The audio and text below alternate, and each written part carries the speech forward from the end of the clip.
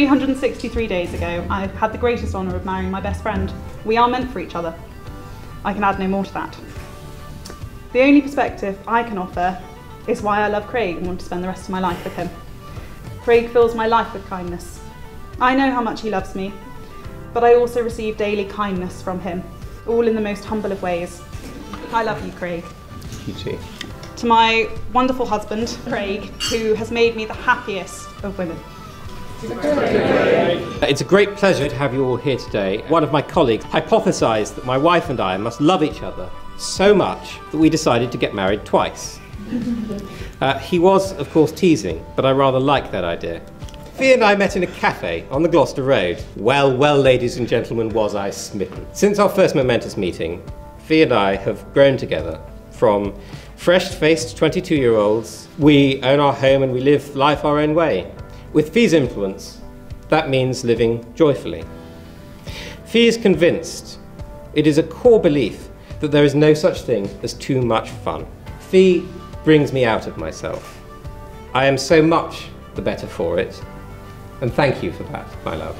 It has actually been a real privilege as your friend to see how happy you make one another. Fee, you are fantastic for Craig. You know when not to let him have his way.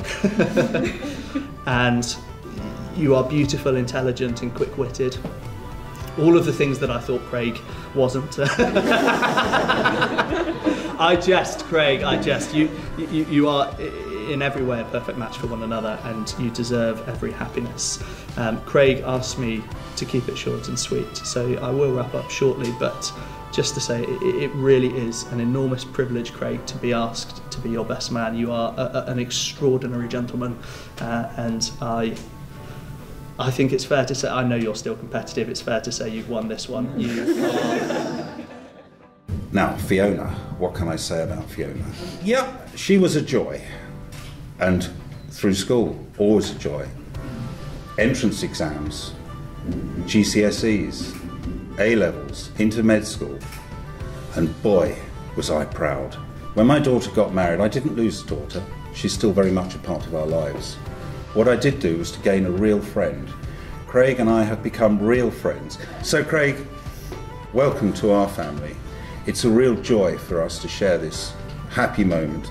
1 year of married life, and may you be as lucky as we have been in your future lives together. I'm quite sure you will be. Let me not to the marriage of true minds admit impediments. Love is not love, which alters when it alteration finds, or bends with the remover to remove. Oh no, it is an ever-fixed mark that looks on tempests and is never shaken. It is the star to every wandering bark, whose words unknown, although his height be taken.